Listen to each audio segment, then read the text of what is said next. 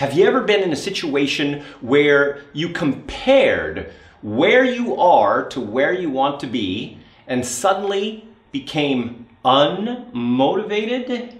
Well, today we're going to be talking about how comparison affects your productivity and the pros and cons of different types of comparisons and how you can actually create more motivation and therefore more productivity. This is Arthur Carmazzi, best-selling author and currently ranked as one of the world's top 10 thought leaders in organizational culture and leadership, and welcome to Where's Your Brain?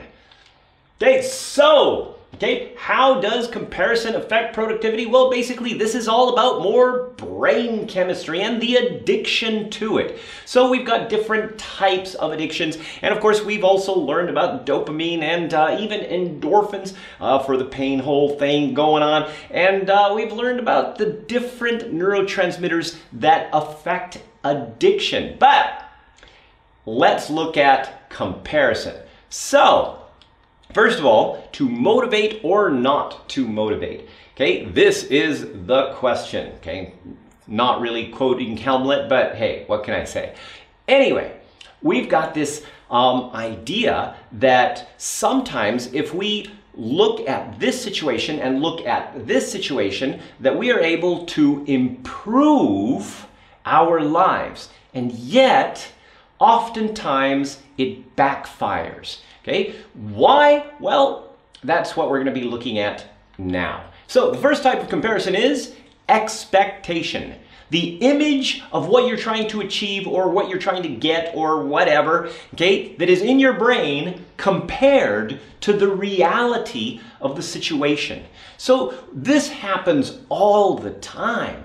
For example, you go to a fancy restaurant. Your expectation is very different than that of a roadside stall. You don't have the comparison between that and the roadside stall, but you do have the comparison to another very nice restaurant that you also went to in the past. Or sometimes you compare previous service to existing service. So you've gone to that restaurant over and over again, and yet you've gotten amazing service, but one day you get really bad service. And so therefore, you are not comparing the restaurant to any other restaurant, you are comparing it to the previous service that it's had. Now, guess what? This also works when we deal with people. We expect a certain level of passion, excitement, whether it's in a relationship or whether it is an employee. And once they have established a benchmark of their performance, if they start to go below that benchmark, what do we compare them against? We compare them against the previous image in our brain of what they should be doing, or for that matter, even can be doing, our expectation. This happens in relationships oftentimes where we put that person on a pedestal and we just try to get them to live up to it, usually in the beginning of relationships. And they don't, because the image in our brain doesn't compare to the reality.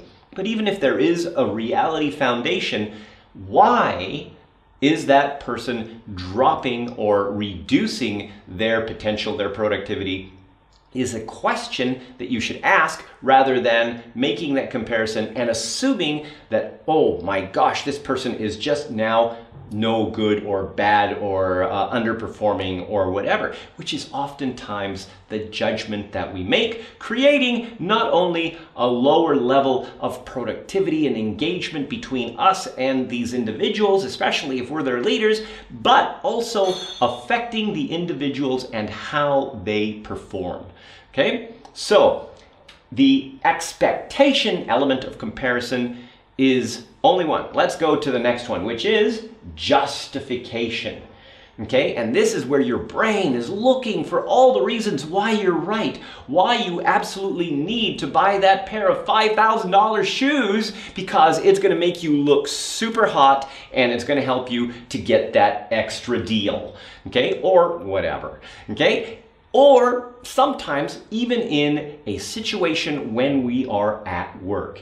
Okay, our boss is not having a very good day. So what do? We justify why we are being lazy or not being productive or not focusing on what we know is going to help us to achieve what we want to achieve. Why? Because we look at that element, okay, of, oh, this thing is going wrong and therefore I am being violated or whatever, and my emotions are being, taken away, okay? So we take that opportunity of the comparison to justify why we should, well, basically be less than we can be, okay? Now, of course, at the same time, we could also do the same thing, but in the opposite direction.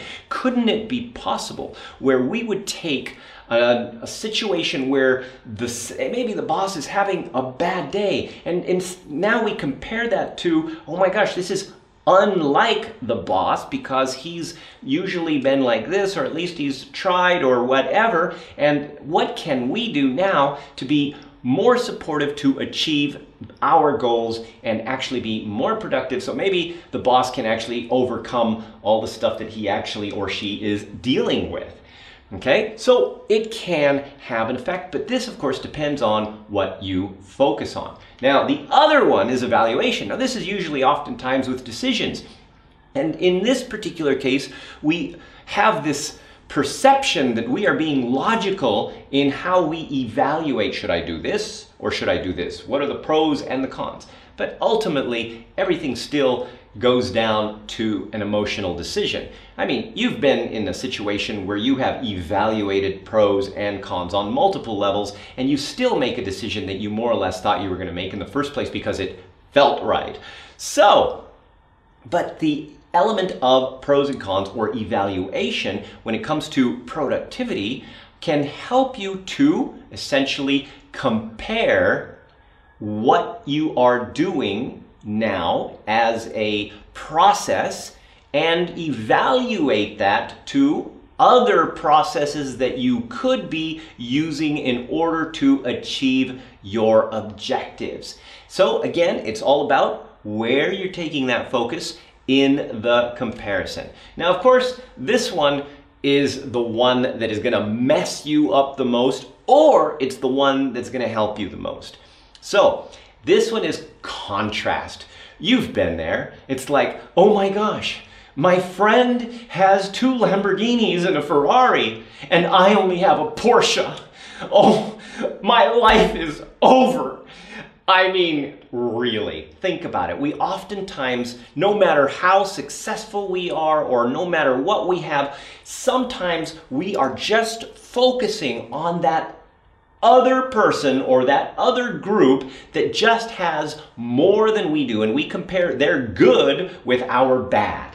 Now, this also happens oftentimes when you're thinking about your appearance or your abilities or your connection with another person that you have a relationship with, and especially when we've got social media. I mean, let's look at the facts.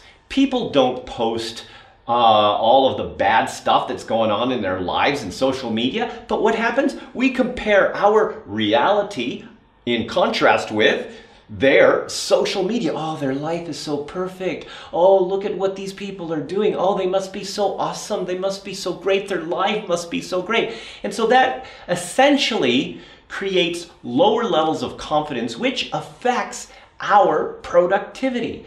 Okay? We start to not improve our lives because we're thinking, oh, like these guys are so much better. Instead of like looking at, or the contrast of, hey, look at what we have achieved in the past 6 months, or look at what I've achieved in the past 5 years. Okay, contrasting yourself and your own journey to where you are now, what you have achieved, what you have essentially implemented and done and applied and created in your life compared to what it was before, or in contrast to what it was before. Why do you want to do that? Well, because now that gives you more motivation, which basically increases your productivity, because you're saying, look at what I did, look at what I achieved, look at all these great things that I have done that I didn't have 10 years ago or 5 years ago or even 6 months ago. Okay, so Contrast is an opportunity to measure your own success and continue to be productive and motivated to do more. So this is Arthur Carmazzi wishing you greater productivity, more motivation, and more success.